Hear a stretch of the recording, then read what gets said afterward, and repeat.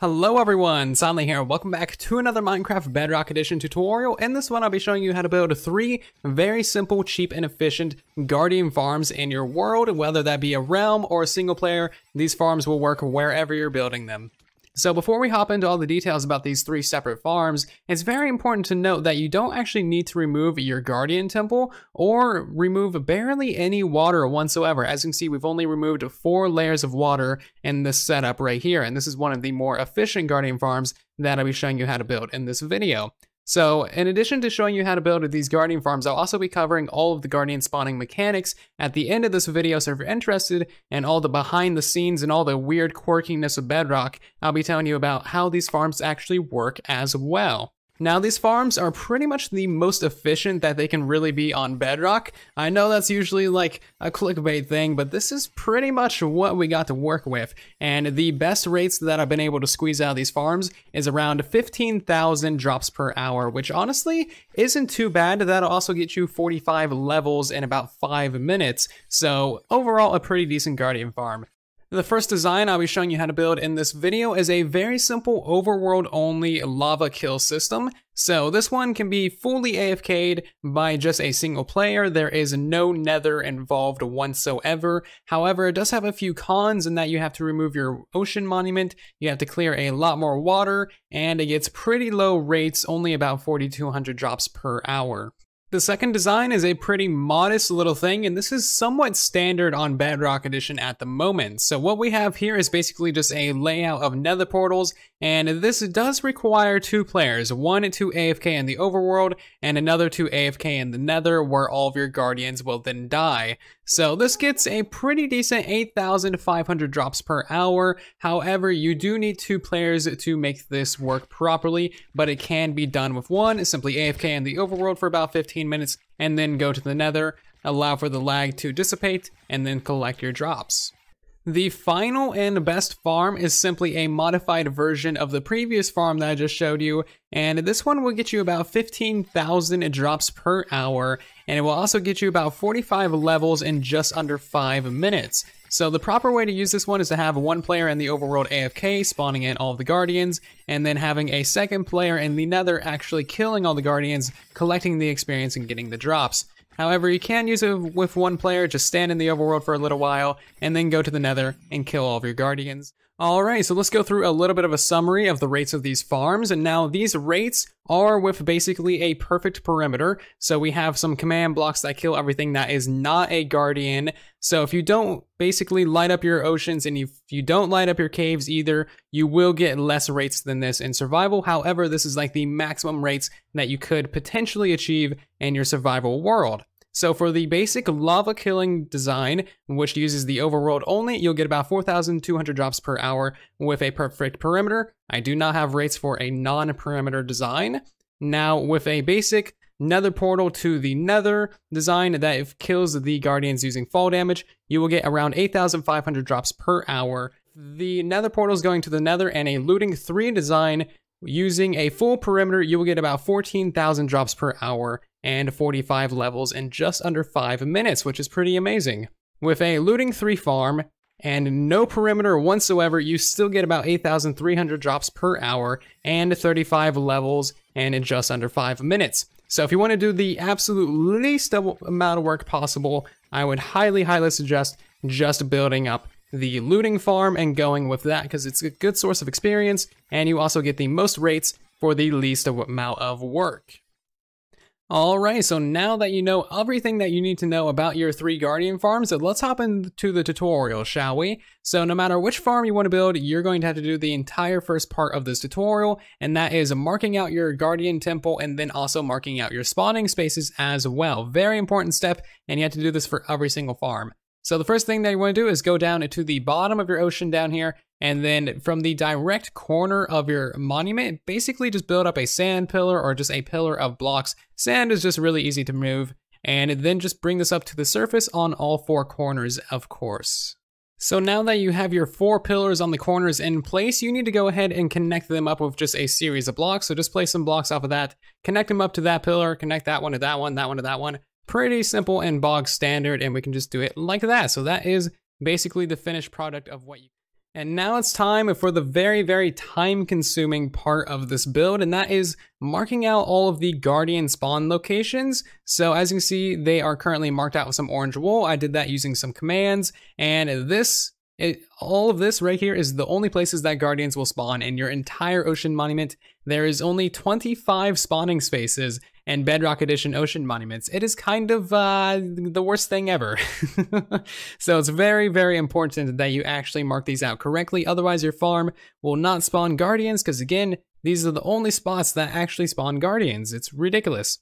So the first thing that we're going to be doing on camera is figuring out this main cross right here. Once you have this main cross in place, figuring out all of the other spawn locations is very simple and easy, because it's basically just a little grid, but this grid is not evenly spaced, which makes everything a little bit more tedious, but I'll be showing you the exact dimensions on screen in just a minute. So we're going to go to the north side of our monument right here, and that is our north pillar. So grab yourself a locator map. The top of the map is always north, and your little icon is where you are facing. So we're going to the northwest side of our map over here, and we're just going to place down 2 blocks, and then the third block in is going to be our first spawning space. So definitely use some blocks with borders for easy counting, and then use a random identifier block so that you actually know where your spawning spaces are. So go 10 blocks south and you will be at your next spawning location, 10 blocks east and then you will be at your next spawning location, and then another 10 blocks north, and that is your 4th spawning location, and all of these should of course line up perfectly. So from this one over here, you want to go south by 15 blocks. And that is your next spawning location, and then you need to go east by another 10 blocks. So over here by 10 blocks is our next spawn location, and then you need 15 more blocks towards the center of your monument right here, so that should be 15 right there, and this is the very center block of your entire monument. From here, it is pretty easy to figure out everything else. So go ahead and place 15 blocks to your north, and that will be your next spawning location, 15 blocks to your east, and that will be your next spawning location there, and then finally 15 blocks to your south, and that is your next spawning location right there. Just decided to switch out our indicator block for a redstone block, that way it actually stands out against the water. Anyway, we are now on the southmost spawning block that we've marked out, and you need to go down by 9. So 1, 2, 3, 4, 5, 6, 7, 8, and 9, and then on the 10th block is your spawning spot. And then on your west or east side rather, you need to go out by 9 blocks as well, and then the 10th block should be your next spawning spot. On the north side, you need to go out by 10 blocks, and then on the 11th should be your next spawning spot, and that should line up perfectly with that one, and this should line up perfectly with that as well. So because this is a grid, it's just an awkwardly spaced grid, everything lines up. So from here, all you need to do is make a bridge going out this way, and then basically just stop once you hit that block, and then this should be perfectly lined up with that. And then what you can do is make a bridge going this way, stop once you hit this block, and this one is lined up with that. And that, it's very simple. So just by lining up these spawning spaces, you should be able to figure out how to do all of these additional corners without any on-screen help. You guys know me though, I'm not going to leave you hanging without some actual numbers to work from. So the top left of the screen is where we started placing blocks, and everything is pretty much marked out for you guys. So pause the video here, take your screenshots, and then build this in your survival world. For those of you who are in creative and want to do this process in a much simpler and easy way, don't worry, I have something for you. So go ahead and set up a repeating command block that is set to killing all the guardians, and then get another command block on repeat as well. This is the command that you need to find all the guardians in the world and replace them with a wool block or just any kind of indicator block. Off of that, we have a chain kill command block, and this is killing all the guardians as well. So after you've cleared out all the original guardians in the world, go ahead and set this up, and then you can actually disable your main kill guardian command. The reason why we need to kill them all first is because there's going to be guys, swimming around in places where they don't actually spawn. So just make sure you clear them out, and then you can set up these commands as well. This is where the tutorial starts to split a little bit, so if you want to build either of the farms that have nether portals and send the guardians to the nether for killing, then what you need to do is you need to build up your walls by 3 blocks tall. You then need to build up your floor underneath that. That can be made out of any material that you like, of course, and then you need to drain this entire thing of water. It is harder said than done And yes, harder said than done. So that is pretty much what we have. Of course, keep in all of your spawning spot identifiers. You can remove all of these extra blocks here if you like. But if you want to build the farm that uses lava in the overworld, you're going to need to clear out a lot more water. So you're going to need to clear out 17 blocks of water, and your floor should be at Y47. And honestly, if you're building the lava farm, you also need to remove your entire temple as well, because otherwise there is some problems with guardian spawning. And just to get the lava design out of the way first, because it's super simple and easy, everywhere that you have a spawning space, you need to go 2 blocks beneath the surface of the ocean, and then place down 4 water sources, have a 2-block air gap, and then a lava source, and then just 3 blocks of flowing water, a sign, and then 2 air gaps. Underneath that, have yourself a hopper, and then just a chest. So yeah, the floor is actually going to be at Y46 instead of 47. Sorry about that, my bad. And of course, you just build one of these at every single one of your spawn locations. So you'll need to build 25 of these in total. And it's not very good. I don't foresee many people building this, but if you want to, you can, and that is how to do it. And back on track with our standard tutorial. So we are currently in the northwest side of our ocean monument where we started out our tutorial, and this is one of our spawning spaces. This is 3 blocks beneath the surface of the water on our standard floor. And what you need to do is go ahead and surround this with just a little bit of glass. Doesn't need to be glass, but it looks the nicest. And then just go ahead and build up yourself a nether portal. This is going to be a fair few nether portals. You need 25 in total. And then just go ahead and light that thing. Remove your indicator block and place down a water source. So any guardians that spawn in this one water source right here will then just be immediately pushed into your portal, and that's really all there is to it. So go ahead and build that for each and every single one of your 25 spawning spaces. And as long as you don't have any other portals in the nether, these should all link up to one portal, and all the guardians should come out of that one portal in the nether. You shouldn't need to do anything at all.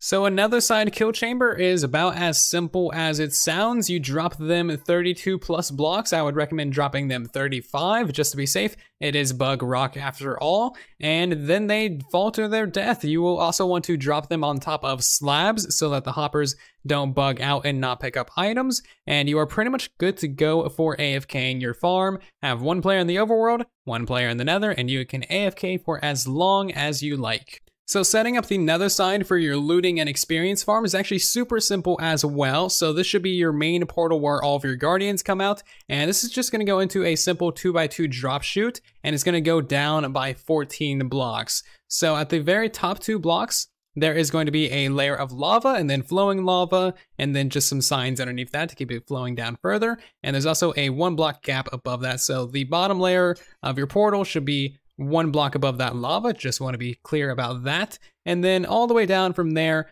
14 blocks down from the bottom of your portal, there is going to be half slabs, and this is going to be on top of your hoppers, and this is going to be your main kill chamber. So all the drops from your guardians will go into the hoppers and then go into whatever storage system you like. When you're in here using this, you need to flip up these trapdoors so that the thorns from the guardians don't knock you all the way out, which can happen because they got some serious thorns. So then you basically just stand here, you hit them, you collect their drops and experience. Pretty bog standard. We also have a button. This button dispenses some lava in case there are just too many guardians and you're lagging out. That is a very necessary thing to have. And the cool thing is it doesn't actually destroy all of the drops either.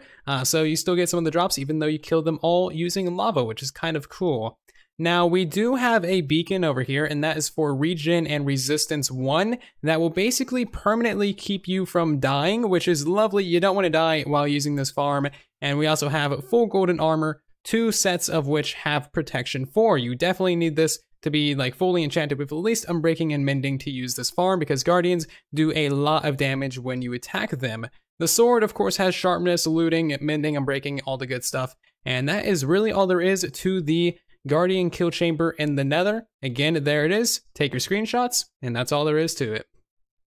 After you build up your guardian farm, no matter which design you do, you need to do a little bit of cleanup in the overworld as well. So the first thing to do is to actually go through your ocean monument, if it is still there, and kill any and all guardians that you see. It might honestly be easier to just tear down the entire thing in order to find them all, but whatever you decide to do, just make sure all the guardians get killed, and then also go underneath and around your monument because there are likely guardians off just swimming around doing their own thing. Now, you're also going to need to either light up the entire ocean floor or slab it. Now, lighting up the seafloor is not a strictly necessary step. However, if you're playing on a realm, people likely want you to do this anyway because drowns never despawn unless they are in light level 7 or above. So like, yeah, just getting rid of these guys in general is really helpful because they stack up and they spawn so much and they don't despawn. So every 4 blocks you can place 4 sea pickles, so have a 4 block gap, or you can use jack-o'-lanterns, or you can use sea lanterns, or if you want to, you can slab the entire bottom of the ocean, but slabs have 0 chance of actually despawning any existing drowns. So I would suggest just lighting it up using sea pickles, have a very efficient sea pickle farm, and you can get a ton of sea pickles very, very quickly using that. So we're now at that point in the video where I will quickly go over just a few of the guardian spawning mechanics. So as you guys know, there's really only these 25 spots in the ocean monument where they spawn. Now, technically these spawning spots are columns, so they start from 1 block beneath the surface and go down to the bottom of the monument. So it would technically be all of these spots that they can technically spawn in. However, they start from the top down, which is why we need to remove so little water for this. And if they can spawn at the very top block, then they will. So that's pretty much it. There will never be any guardians spawning underneath this. It's very, very simple.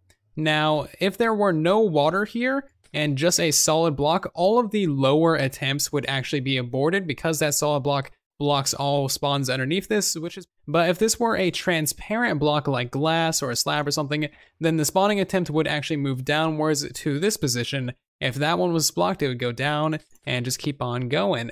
Now, guardians actually required 2 blocks of space to spawn, so if we had the water here and we had also a block there, then they wouldn't spawn. They require 2 full blocks of space. So guardians can now also spawn in flowing water sources and also in bubble columns as well, but that's not actually as useful as it sounds because as the lava farm shows, any overworld only farm really sucks for rates. Pretty much, yeah, just don't even bother with it. Nether is pretty much the only way to go. Instantly unload them, instantly kill them. Pretty much the only way to go for a guardian farm. And one final thing to mention about this farm, put your AFK spot about 20 or so blocks above your center nether portal and you will be good to go. And if you guys enjoyed this video, learned something, or just got some use out of these farms, please do leave a like. Many long hours, long nights, many days and live streams of testing went into making all these farms possible, making them as efficient as possible for your faces. So likes are very much appreciated. If you guys are new here as well, maybe consider subscribing as well because I upload tutorials like this all the time and you guys do not want to miss those, do ya? If you got any questions, comments, or concerns about any of these farms at all, hit me up in the comments section. I'm down there all the time reading you guys' comments, trying to help you out as much as I can. And that is going to do it for this one. Again, thank you ever so much for watching. I'll see you down in the comment section and in the next video. And then there was silence.